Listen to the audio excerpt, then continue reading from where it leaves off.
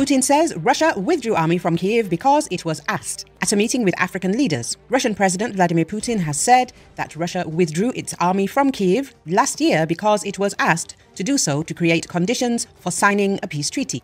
Essentially, a draft of peace agreement was agreed upon. But after the withdrawal of our troops from near Kiev, which we were asked to do to create conditions for the conclusion of the final agreement, the Kiev authorities rejected all previous agreements, Putin said.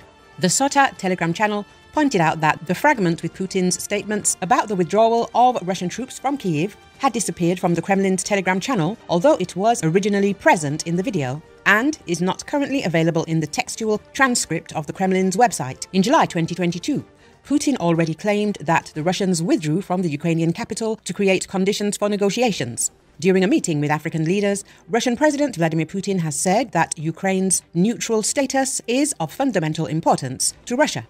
The Kremlin leader also said that Russia is supposedly ready to seek a peaceful settlement of the war and has never refused to negotiate. Putin added that the African mission's approach to Ukraine echoes the Chinese peace plan.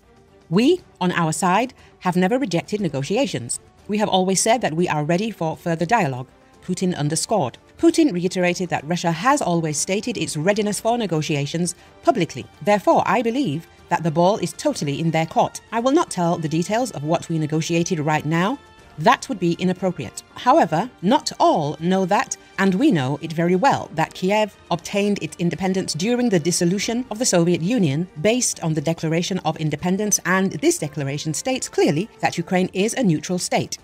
This is of principal importance to us. It is not quite clear for us why the West started pulling Ukraine into NATO, Putin concluded, adding that, in Moscow's opinion, this is what poses a fundamental threat to Russia's interests.